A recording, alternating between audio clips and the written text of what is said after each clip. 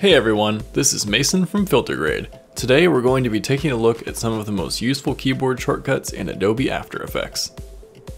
Set keyframe.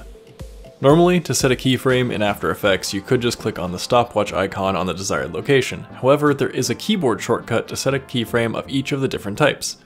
On Windows, hold Alt and Shift, or on Mac, hold Option. Then press either A, P, S, R, or T to set a keyframe for anchor point, position, scale, rotation, and opacity, respectively. Show keyframed properties. Speaking of keyframes, if you have your keyframes set up and want to edit them all, you can press U to show all keyframe properties. This is notably different than just opening up the transform properties because it only shows assets and transform properties that you have a keyframe for. So if you don't have a rotation keyframe, for example, then that won't show up when you press U. And you can always press U again to toggle back to a regular view. Fit to canvas width. Instead of manually scaling an item to fit your project, you can use a keyboard shortcut to fit the item to your canvas automatically. Press Shift Control Alt and H on Windows or Shift Command Option H on Mac to do this instead of scaling the object by hand.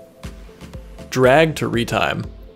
Now this is a cool one. If you have multiple keyframes in a keyframed sequence and need to increase or decrease the length of the entire animation, it can be annoying to manually set new times for each of the keyframe marks.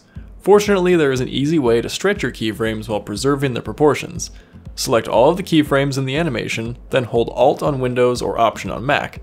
Then drag the first or last keyframe to the desired location, and the keyframes in between will move to maintain the proportion.